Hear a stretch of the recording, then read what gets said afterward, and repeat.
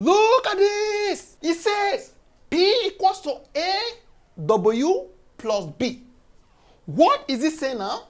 P has this identity. For you to get P, you need to work this out to get P. The question is now saying, make W the subject of formula. It's like P is the king. Now there is quarrel, there is fight. We need to dethrone P and make W the king. How? Step by step. All it means is W should be alone.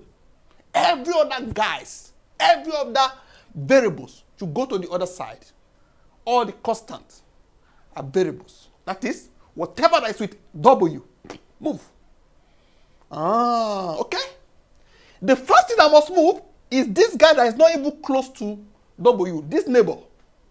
One thing you must know is, divide at times, they work together. Y plus and minus, they work together. What is this? Plus. We need minus to move it to the other side. How? So we say this minus B, that is equals to A, W, capital letter, B minus B. This B minus B, this one I just put, is helping me to remove this B from the right hand side.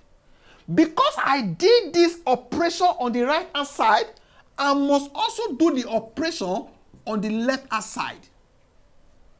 That is the meaning. Because we said equal. Equal means whatever operation you do at the right hand side or at the left hand side must be done on the other side. So with this now, we have P minus B equals to A W.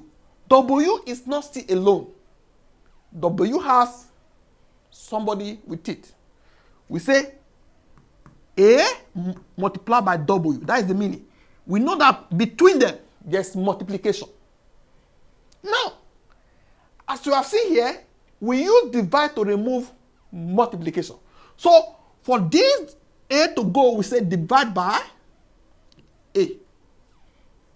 That is the only way W can remain alone. Because I did this operation on this right hand side, I must also do the operation on the left hand side. So what is remaining here now is W. This is P minus B all over A. I can leave it like this, or I rewrite it, I put W here first, equals to P minus B over A. So this is the identity of W. W is now their king. This is what we are asked to look for. Okay?